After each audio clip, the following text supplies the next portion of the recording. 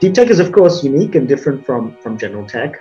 It takes a first principles approach combined with fundamental research and a visionary ambition. These are normally technology-based solutions based on substantial scientific or engineering challenges. And they present challenges that require lengthy research and development and large capital investment before successful commercialization. So a very different ecosystem, a very different level of engagement is required to bring this to life. And so I'm curious to hear from you why you're so excited about deep tech. What makes you think that it can really be transformative? And if there are specific trends that you're seeing that you're especially excited about. We see deep tech's potential to create what we call disruptive unit economics, which is a very fancy sounding way of saying that we have an opportunity to rewrite and recreate the way a lot of industries go about doing things.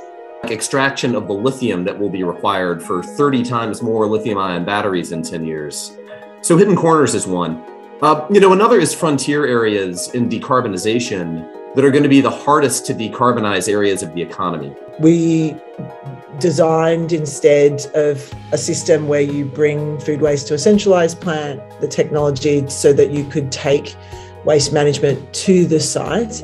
It all sounds really cool and exciting. And I think the challenge when you talk particularly about technology that's hardware, technology that's big, your infrastructure funding and technology funding for hardware is difficult. But in the last 7 years, one thing we did very differently from what we used to do before was on every single one of these infrastructure building we funded, we asked them to be a green building. We may not be directly funding deep tech, but for deep tech companies or deep tech entrepreneurs that they know, somewhere down the road, potentially some philanthropists can also be the customers buying things as well. So I think that could be the other angle. It's clear that there's enormous enabling power from deep science and deep tech to improve sustainability, but also a real need to continue to support these innovators on a longer time horizon, more challenging market.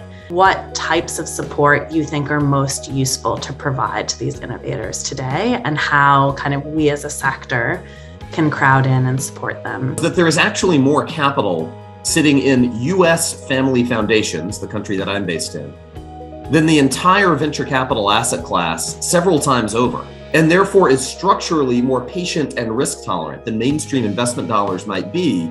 You could do a lot of good. You could fill some very significant capital gaps. And so that was most of the key challenges for us were around investment capital. People are interested in investing in deep tech, particularly hardware. No, every country is trying to make some effort, but the question really is where to push the button. When I think about sort of private equity versus venture capital, it's already very different. So how they select deals, the difference in risk appetite. When it comes to new solutions, it would take some time. And I think it would be great if the bigger size foundations can really, again, like the financial world, use a strategic sort of asset allocation kind of mentality. Do you think large philanthropies are well geared to support deep tech investments, and what would you change about it? I think that the core opportunity for philanthropic capital, one is just its sheer scale.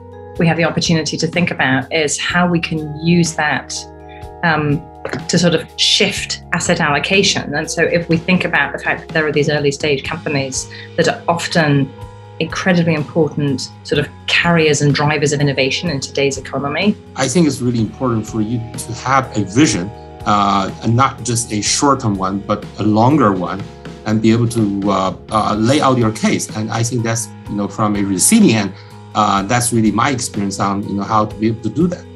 To take on the kind of risk and the more sort of unknown technology risk, I think first thing we need to do is probably just build up our own team and our own knowledge, because like we said, share in the preparation session, if philanthropists are expected only to fund the valley of death, then it looks like you're only funding potentially just the losers, right? That would not be an appealing proposition to any philanthropist. So I think you can only invest based on knowledge and understanding. As we see these family offices, there's often a generational shift, right? So when you see a shift in generation, younger generation, probably just a different willingness and interest in trying to do things in new ways, right? Taking on what I think is, the issue of our generation and the next and the next, but being willing to do it in different ways. There is a change that is needed within how philanthropies are functioning and engaging, if they're to engage at the level that's required, right? What the actual ecosystem is asking of them. More flexibility, more partnerships. So there's a role for big and small philanthropies in this game.